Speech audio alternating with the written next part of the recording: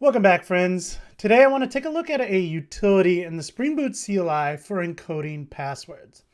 This came up because I've been working on a bunch of Spring security demos and I wanted the ability to show that you shouldn't be storing plain text passwords in anything. So a lot of my demos have the user's passwords and rules stored, whether it be just in a CSV file somewhere or a database. And I wanted to make sure that good practice was not to store plain text passwords. So whenever I want to do that, I end up creating a little script that I need to go ahead and run to encode the password so that I can have it, so I can store it in say, a file. And so I was doing this manually and I didn't realize that the Spring Boot CLI has a really great utility for doing this. So I want to walk you through a project, show you how the encode password utility works, and actually use it in a little Spring security demo. So with that, let's go ahead and jump on in. Before we get started, if you're new to the channel, head over to danvega.dev and learn a little bit about me. One thing you'll find is I have a lot of articles on different topics, one of which is Spring Boot, and I also have some courses. So if you head over to courses, you can find some different courses that I have. Two of my more popular courses, Learn Spring Boot and Getting Started with Spring Boot 2. So if you want to learn more, head over to danvega.dev and be sure to sign up for my newsletter and stay up to date with everything that I'm working on. With that, let's jump into today's tutorial. So what I'm going to do is create a new Spring Boot project. This is going to be a pretty basic project. We're going to create a web project with Spring Security. And we'll take a look at an example of Spring Security and like storing a password in plain text. And then we'll go ahead and encode it and store that same encoded password in our properties file. So I'm going to be using IntelliJ today. The Ultimate Edition has the built-in Spring Initializer, but there's no reason you can't just head over to start.spring.io and use the Spring Initializer there. Everything we're going to do is pretty simple. So everything you need to do in Spring Boot, period, can be done from the Spring Initializer on start.spring.io. So I'm going to create a new project. And we're going to go ahead and choose the Spring Initializer.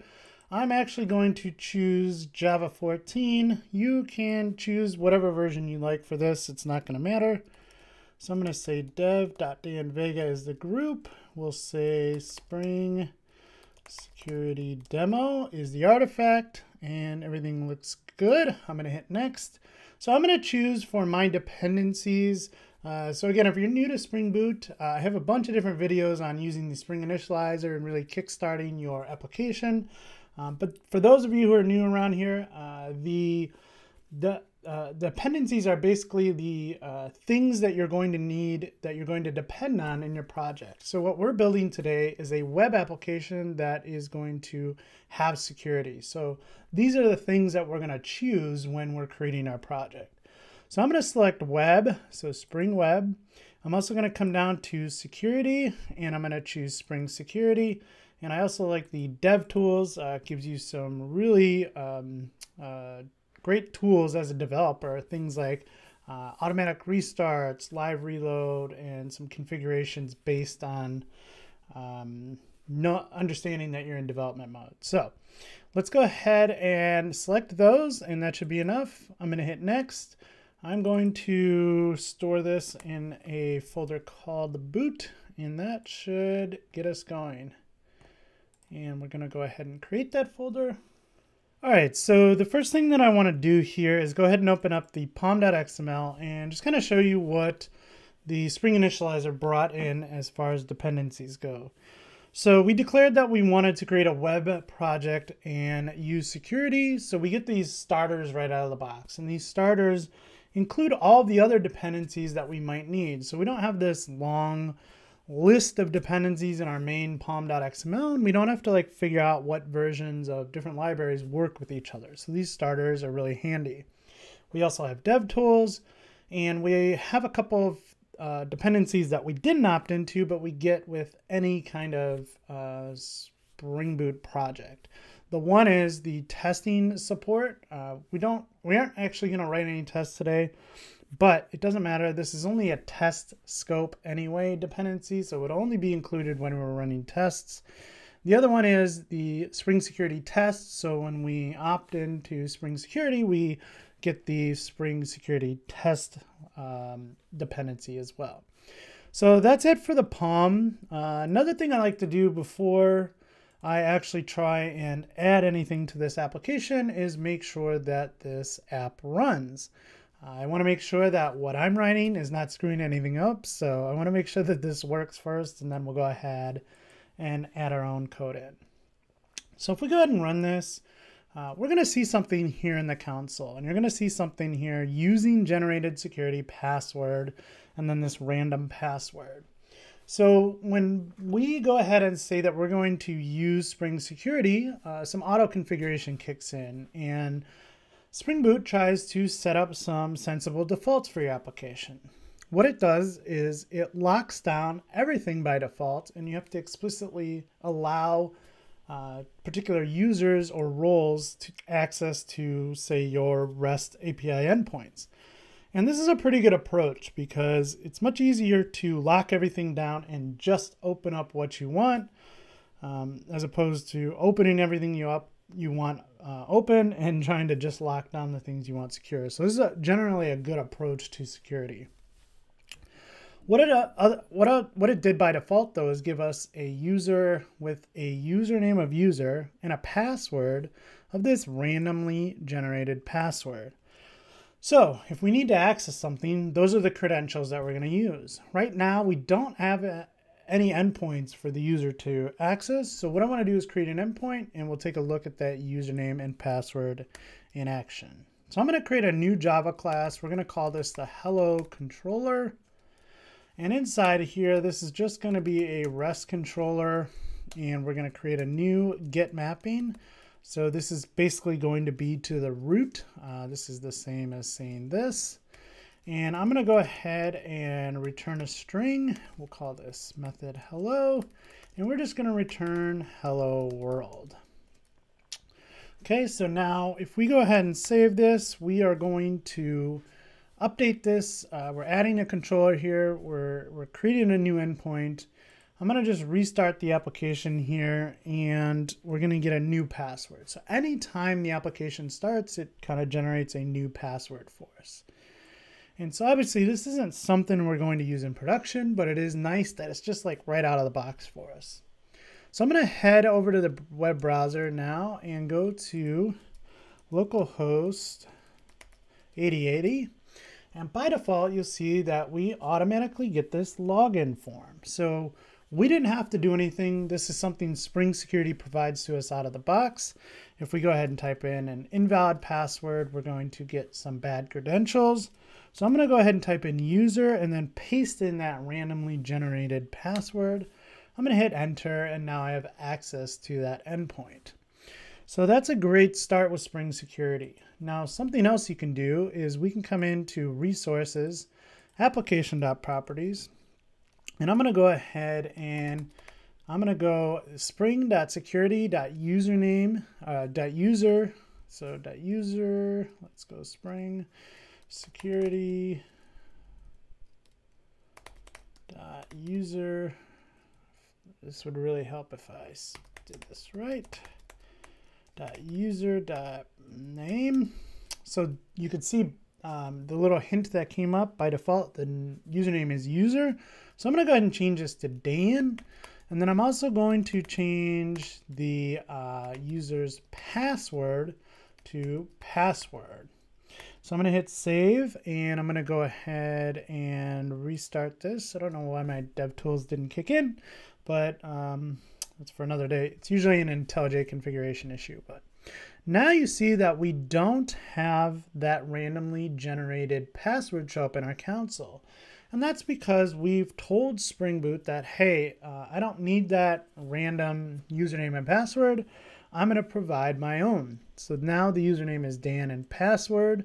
So if we go back over here and refresh, we probably need to get rid of that cookie. Let's go ahead and go into here. Here's our session ID. I'm going to delete that. Now it's going to ask us for a new one. So now I'm going to type in Dan and password, and that's going to let us in. So I'm going to delete that again because we're going to change that. So now, as I said from the beginning of this tutorial, one thing that I do, so you probably use this single username and password when you're just kind of getting started. At some point, you're going to move to whether it's a file or a DB, somewhere to store these credentials, right? And you don't want to store these credentials in plain text. So even starting with just this single username and password, I like to kind of show good practices. And good practice would be not to store this password in plain text. So I want to store the single password in its encoded version.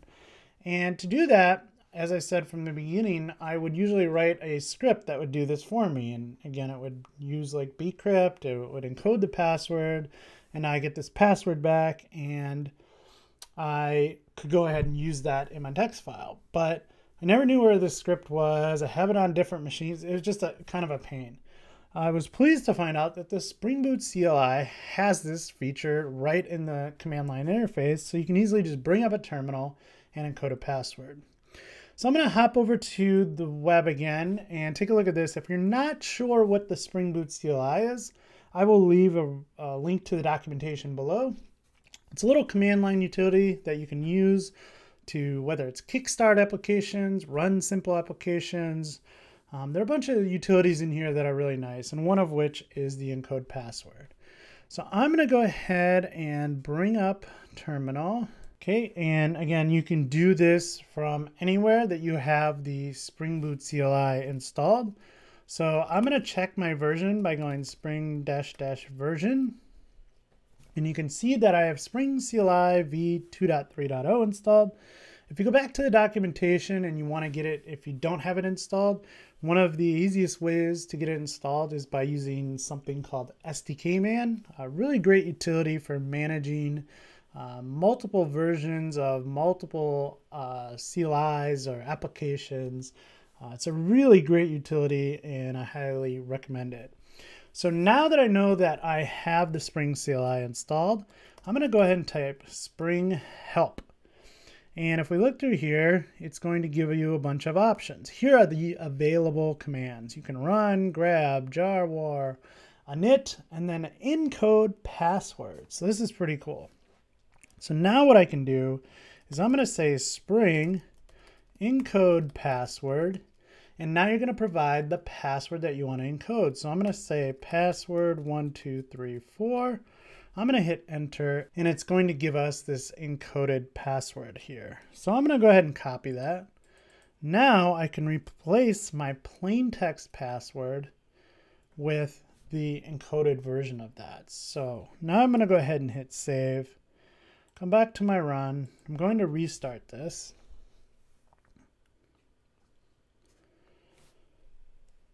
And everything started okay. I'm going to head back to the web browser, and I'm going to go ahead and refresh this. It's going to ask for a username and password. So my username is still Dan.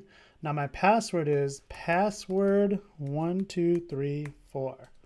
And then we enter, and there you go. So now it's comparing the encoded password versus the encoded password, which is really nice. So again, not a huge issue if you're just kind of working locally and you're running some demos. But again, I like to shy on the side of showing best practices whenever possible. And obviously it's a best practice not to ever store plain text passwords. So you can use this for demo purposes. You can use this for, seeding a database full of some sample data. It's really great. I mean, in a production application, you're not going to be doing this because you're going to be inserting users into a database, and that creation process would create the password.